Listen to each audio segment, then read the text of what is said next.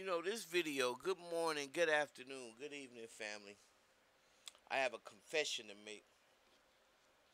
And this video was for my Dolton residents in Dolton, Illinois, and the madness that they're dealing with their super mayor, Tiffany Hinyard, who is a complete psychopath, narcissistic um, person.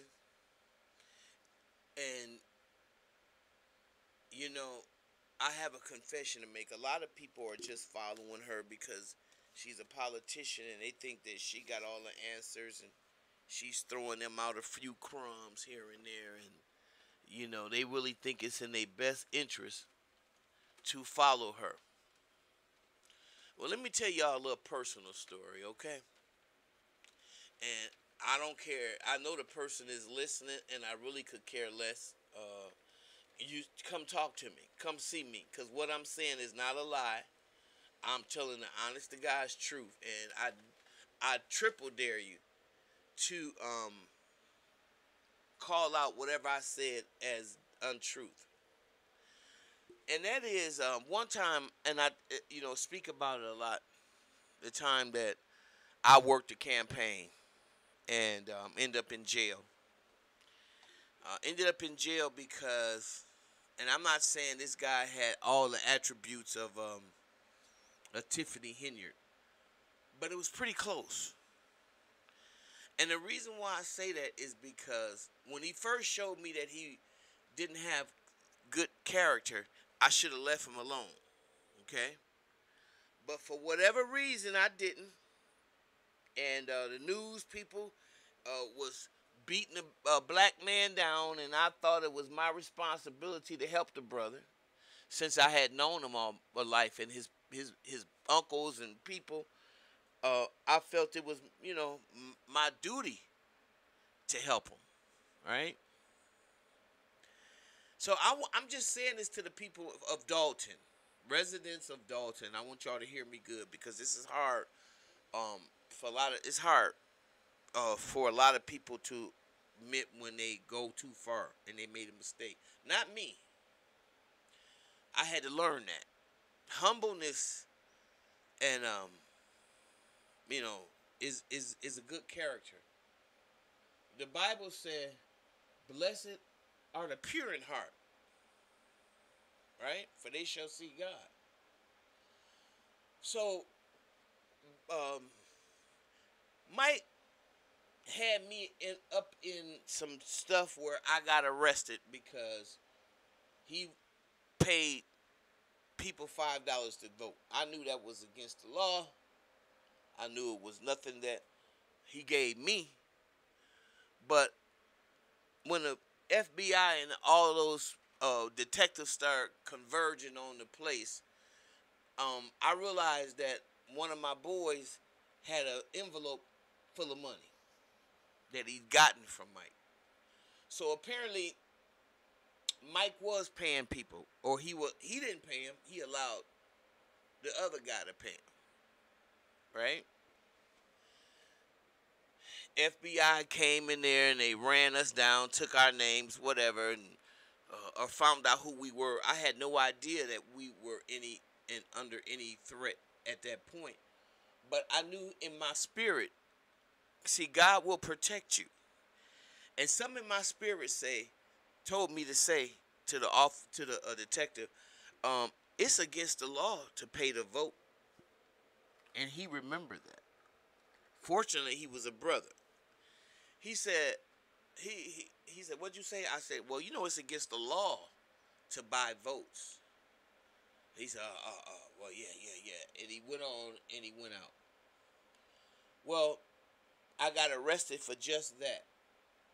Following behind somebody who I didn't know all the stuff that he had his hands in, all the mischief that he was doing. And let me say something to y'all. Where there's smoke, there's fire. Ain't nobody lying on her, Tiffany, and saying she's doing all these things and she's just a sweet mayor. She's a crook. She stole y'all money. Your town probably ain't going to recuperate. And it's going to be like Harvey and all the rest of the villages and suburbs of Illinois because of theft and corruption. And everybody knows that Chicago is the birthplace for politics and corruption. Okay? So with that being said, I want all y'all residents that are following Tiffany blind that haven't woke up yet. Don't be like me. Don't end up in jail with somebody for some shit you didn't even do. Fortunately for me, my father protected me. And I called on the name of God all the time to the point where people say, "You big old, you always talking." No, it's in me. It's in me. I don't care what you hear me say. It's in me. And my first nature is to call out and cry out. And that's what I did. I ended up getting out of the situation. I didn't, because they were trying to give me 5 years as well. But I was out of the situation. My boy G, he got locked up. My alderman, who I was out there campaigning for night and day, walking the pavement, never thinking that he was out here strong arming people doing the same shit Tiffany Henier was doing in some cases. He got 7 to 10 years. Now my point is, this Negro, when he got out, he never apologized to me. He never said, I'm sorry for putting you up in that. You know, he just said, "Good looking out." Ain't that a trip?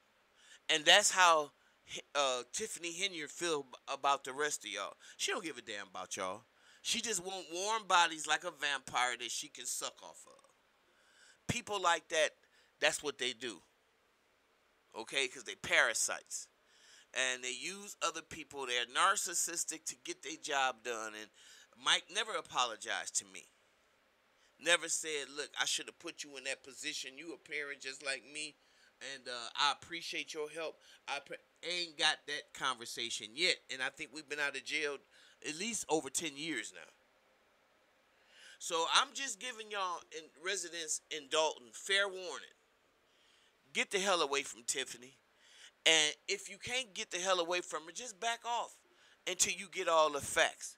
Because I guarantee you, it ain't what you think. That girl done some stuff. And now it's her time to pay the piper. And you do yourself well and be fit to get away and stay away. And let what the government has for her, let them have it for her. Don't have your ass up in there too so they can put you in it. And that's a word from the wise. Okay? Ain't nothing like going to jail. I couldn't believe that interrogation room. It was all filthy and everything. You want me to put my hands on the table and sit down on a chair that looked like somebody had just nutted all on and did just all types of stuff on the chair. And then the table was filthy. And I asked myself, "Can I just wipe the table off?" And you know those guys was laughing at me. No, I don't want to go to jail. It ain't for me. And any of y'all that's out at the Dolton resident, if y'all don't think it's for you, back out from supporting Tiffany right now, and let justice and let all that run its course. Because the attorney she got, he a crook too. All that little circle. Keith Freeman, as you can see, he turned state now because he fired. You don't see him no more because he's singing like a canary. Nobody gonna go to jail for her. They done stole big money, so I hope she done put some away. But they allowed her to do that, like I said. They allowed her to do that. And residents, y'all allowing her too, as long as y'all stay ignorant. Okay, I want to know what y'all say about that family, because I know y'all heard about the Dolton situation, unless you under a rock. And if you are, it's okay. Check out what's happening in Dolton, and it's enough to blow your damn mind with the corruption that this city girl, Shanae ass, is doing to the town of Dolton. All right, I'll see y'all in the next video.